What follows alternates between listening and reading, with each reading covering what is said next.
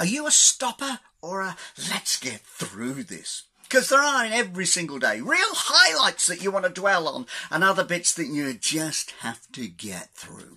I describe this in Utterly Brilliant My Life's Journey when I'm on my bike ride and I come around the corner and see a great view to paint. It's red sandstone, contrasting with the grey-green of olive trees.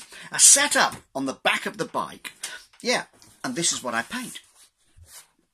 Red sandstone track, grey-green olive trees, winding up to the snow-capped mountains. The question is, would you stop or would you hurry on? This painting is now one of my limited edition prints. So if you want to stop and have a look, you can.